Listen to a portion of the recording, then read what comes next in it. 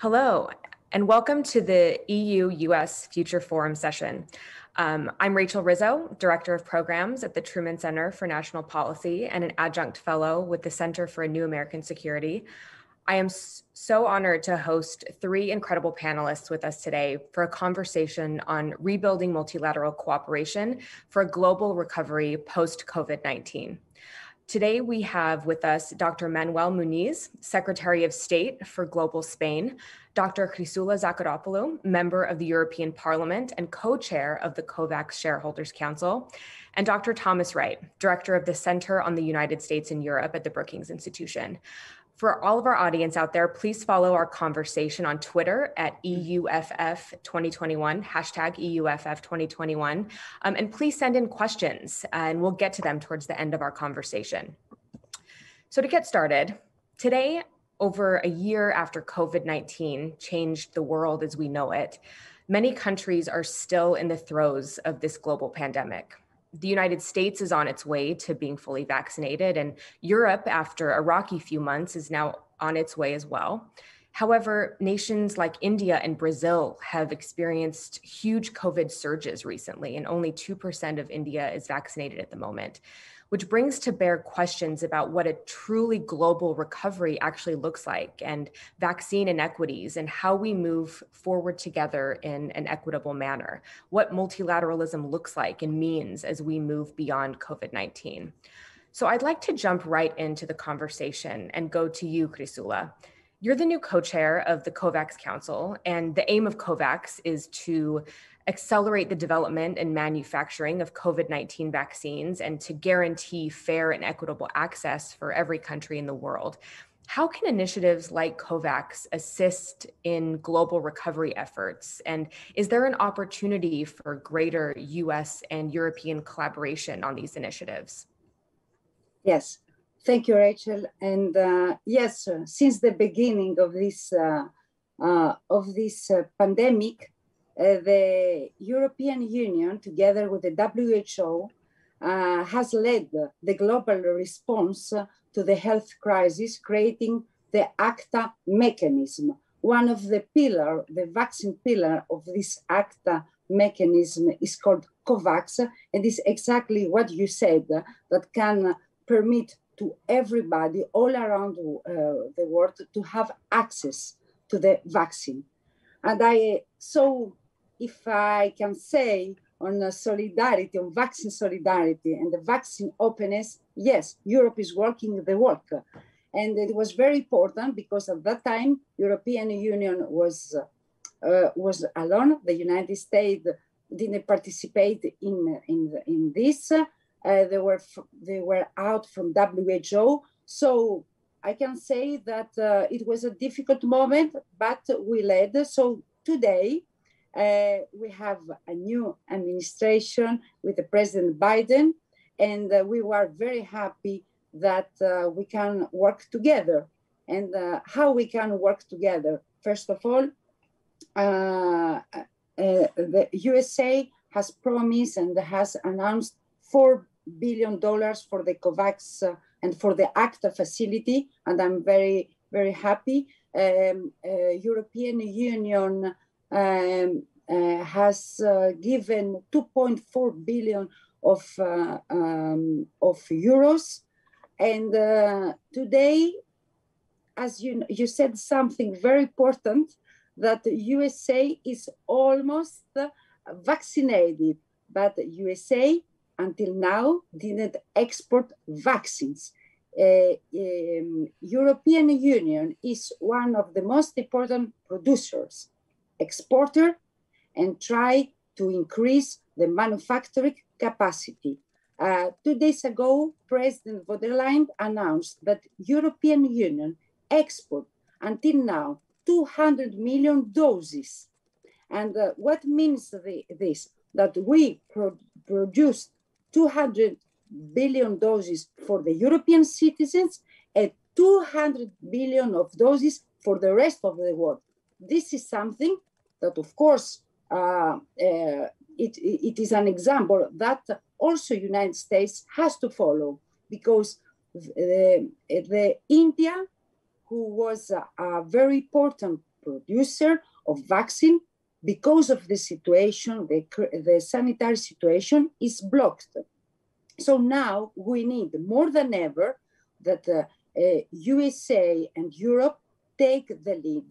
And President Macron, during the G7, proposed to the countries to set up a dose sharing mechanism. And France is the first country who share doses, and the other European countries started to share doses. So what we need now to strengthen our multilateralism, and what we call, if I can call, as you said, like co-president of the Shareholder Council of COVAX, please share doses now.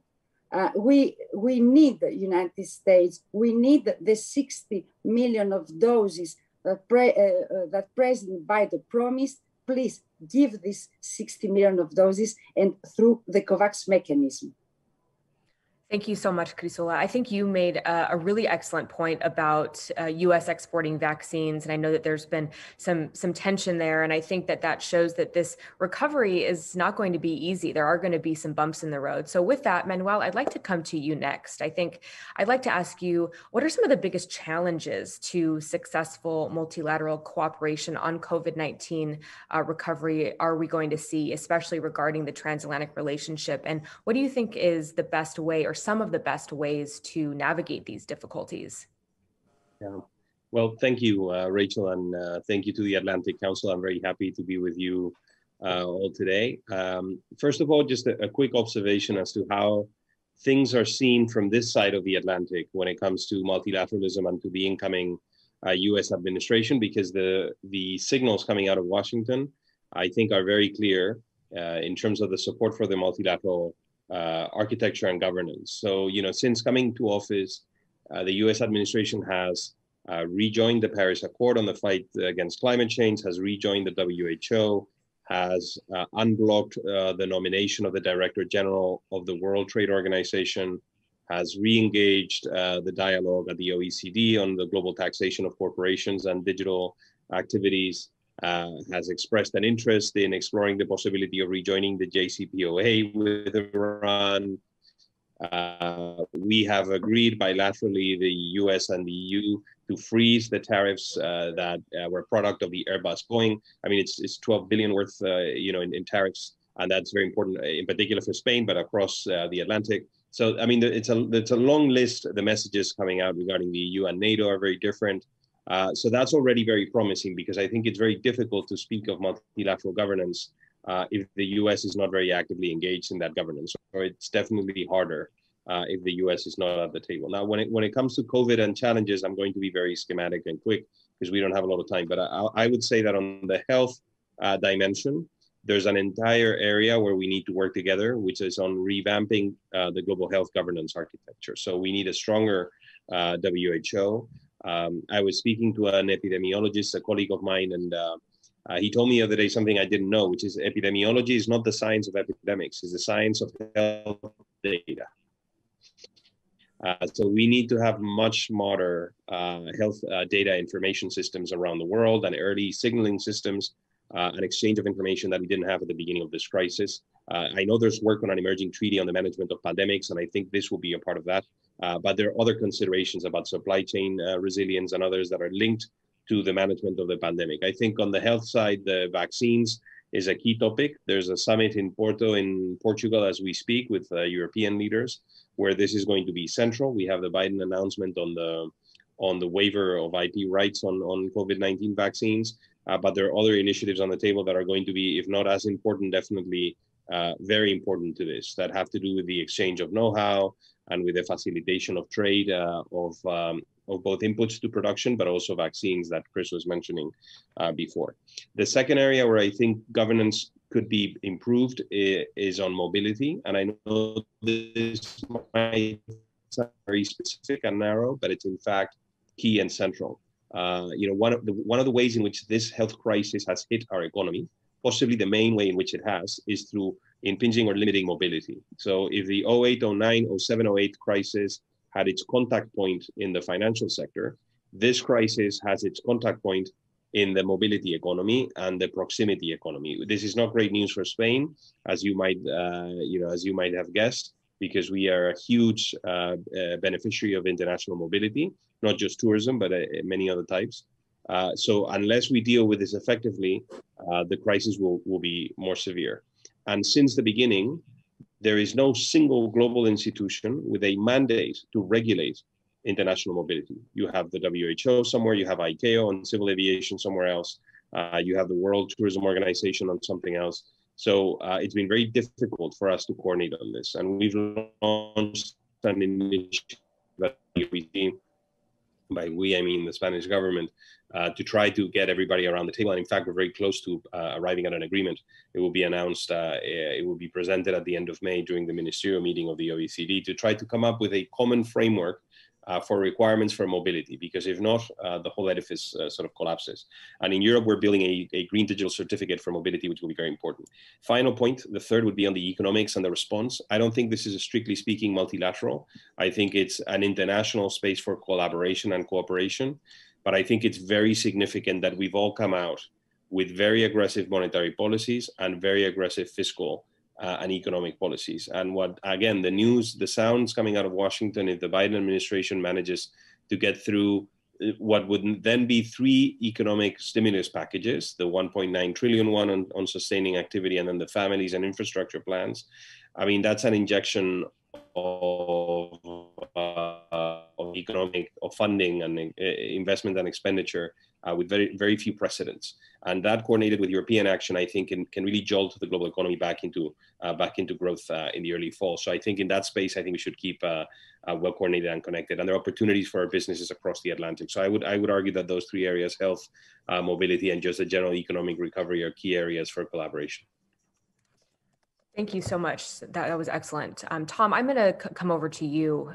You've written a lot about great powers like Russia and China and the West's relationship with those states. And so I want to get your thoughts on this. What are the role of states like China and Russia in the global COVID-19 recovery? And how do you think their response to COVID-19 will change the West's relationship with these states going forward? And do you think it will? What does that look like?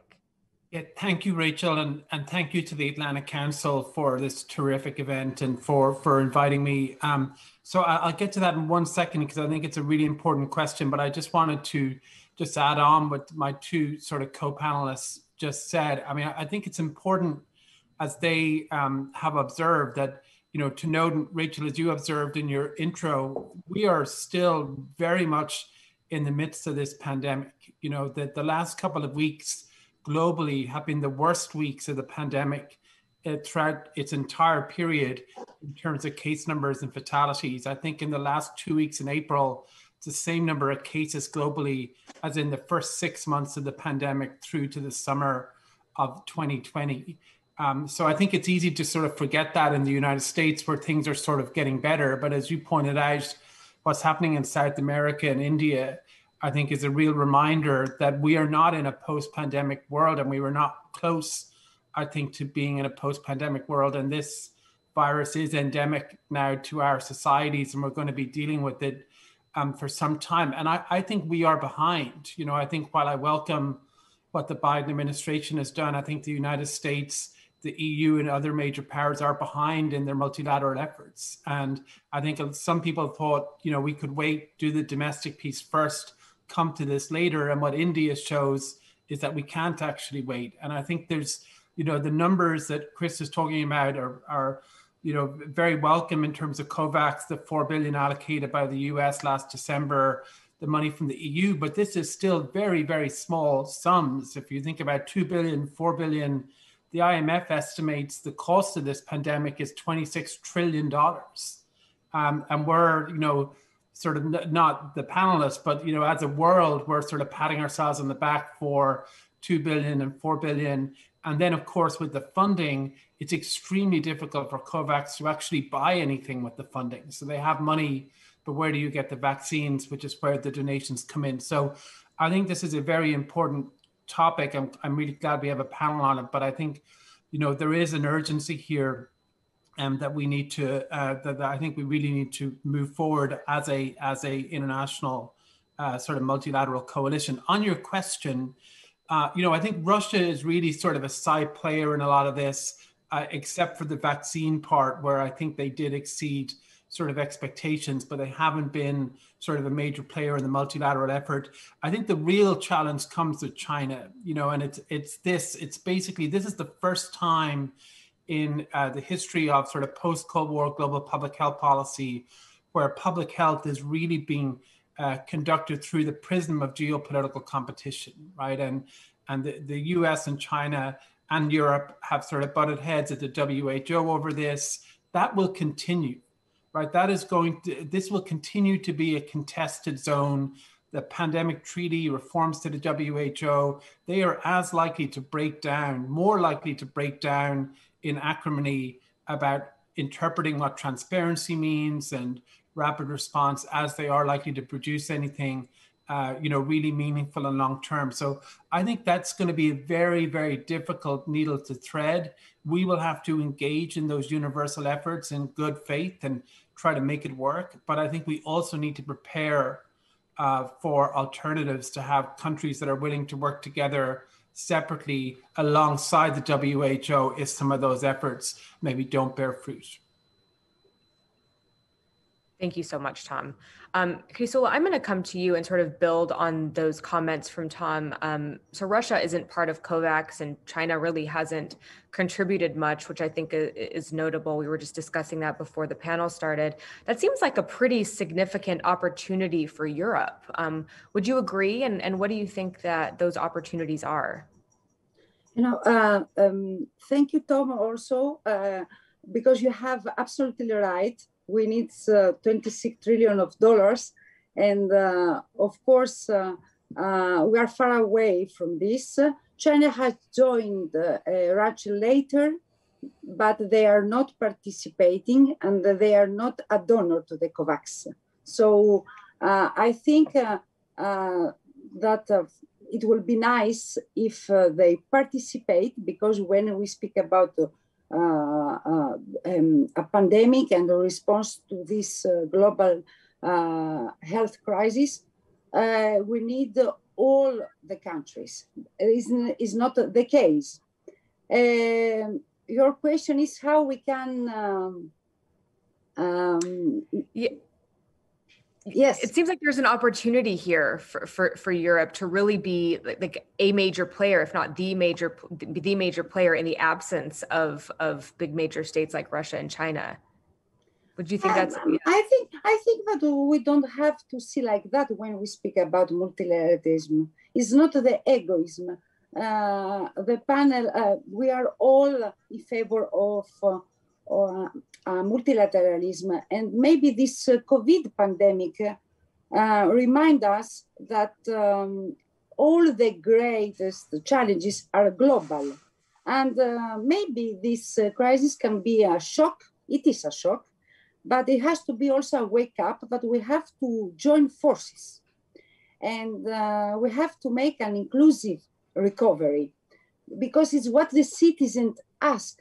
And if you see today, the multilateralism and the way that we make diplomacy is changing. I'm very impressed to see the civil society that is very demanded. And I think politicians have to work hand in hand with them and to find solution. It is also another important thing is to give the voice to the youth. And we see what Greta tried to do, and with her strong commitment on protecting the planet. So I think that is not question now of only of European Union and USA, but I believe and strongly that this partnership between the two continents has to be successful, because we will be stronger and we can lead and share, because we share a lot of values like democracy, like human rights, and we can achieve goal together. And I'm very happy that United States is back because, we have all the relationship and we trust each other. So if we can be the two continents, but we can achieve the leadership, but the leadership because we need all the countries to work together, it will be a success for this new transatlantic agenda that we want. Thank you so much. There was a question from the audience that I think is really interesting. And Manuel, I'd like to come to you with it. But it's a pretty short question. And it's, can cooperation, the likes of which we're seeing on COVID-19, expand to other crises like the global climate crises? And what does that look like? Well, it definitely can. I mean, in principle, global governance mechanisms are meant to be far more effective in dealing with crises that affect all of us, no? And these mechanisms are there to deal with these issues that are global public goods, and public health is a global public good. Health is. So we have a huge interest. It's not just a moral obligation. We have a huge interest in this pandemic being managed and contained around the world, because if not, we're going to be exposed to the risk of import of the disease or to mutations in these places, right? So, even if you leave the humanitarian and moral considerations aside, I think climate change is another very clear case of this. These are textbook cases of issues that we need to deal with together.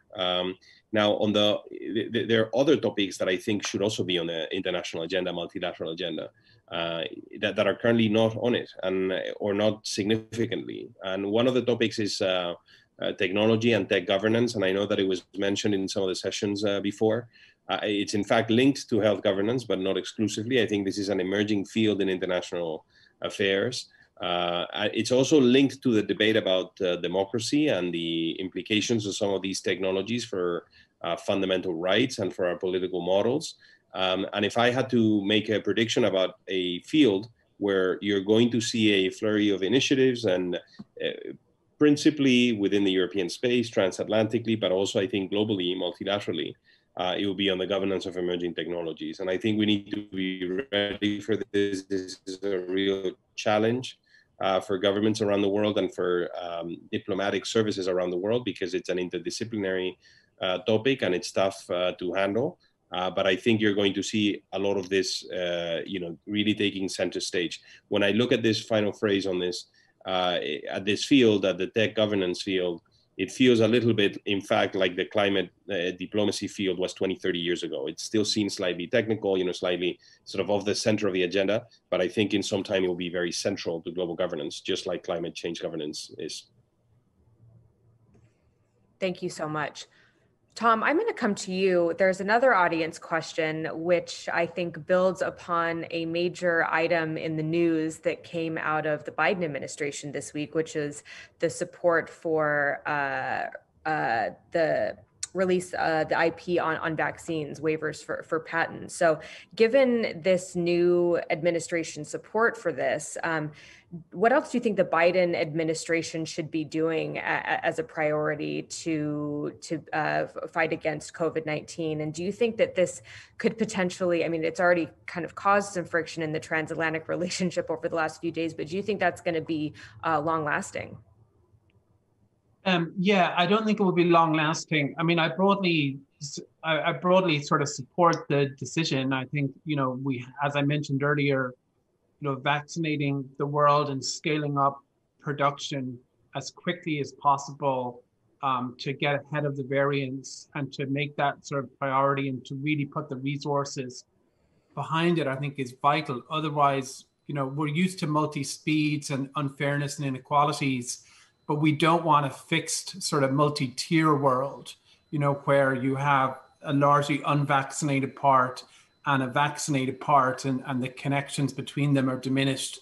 You can't really travel from one part to the other without great difficulty. So we need to do everything possible to avoid that. So I think the the TRIPS waiver, I think, is a very positive sign. I would say I think it's a complicated, topic, I think, and I think it'll be interesting to see how the negotiations go. And I don't think it's a silver bullet. And I think the export side, there's going to be billions of vaccines produced this year. So the export side, I think, is key. But I think what bothered me a little bit about the announcement yesterday was just, I think the US and Europe should have done this together. And the fact that Europe didn't seem to know, and the Secretary of State had been in Europe the day before meeting the G7 ministers, it just seemed a little bit, all over the place. And so that was a little surprising to me. I think it's very important that on a transatlantic basis, we see that EU-US piece sort of functioning as much as possible,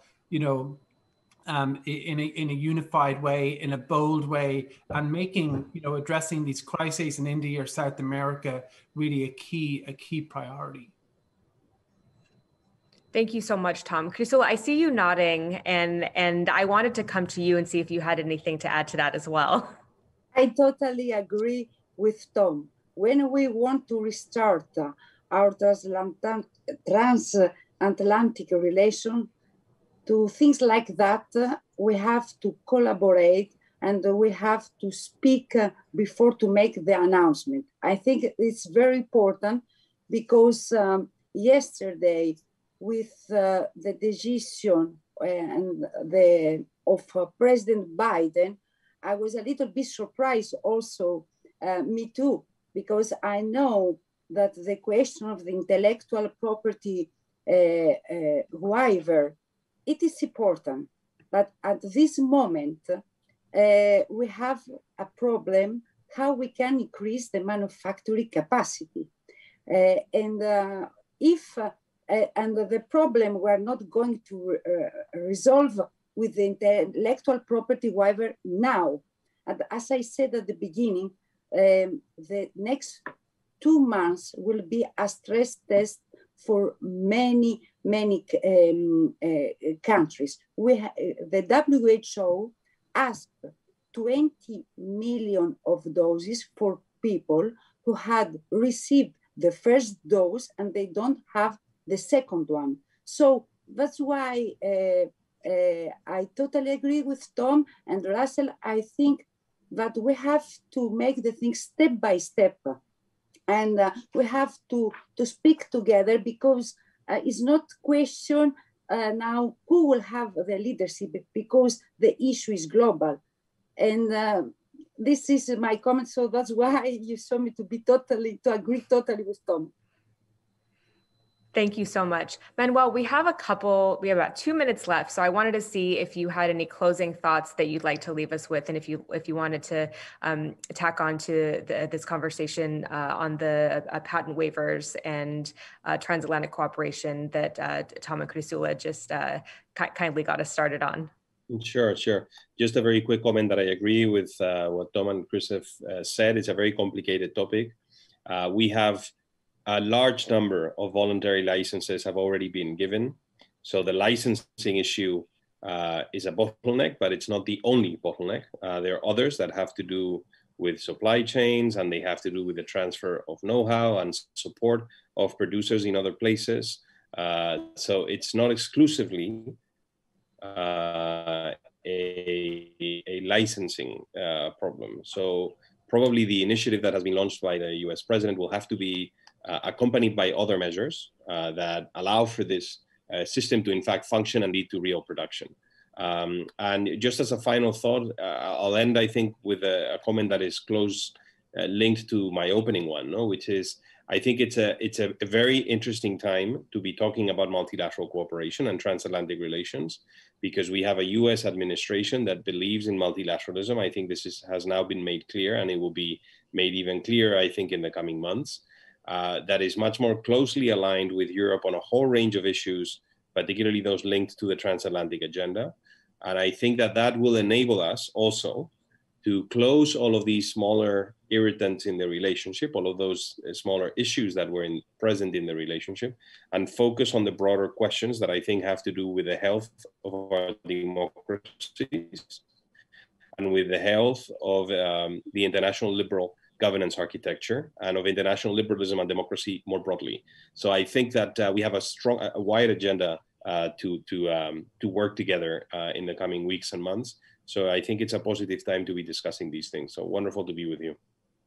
Thank you so much. And that's a very hopeful note on which to end. So thank you again to our panelists. And with that, I would now like to turn it over to a spotlight on transatlantic cooperation in vaccine development with the director of the CDC, Dr. Rachel Walensky.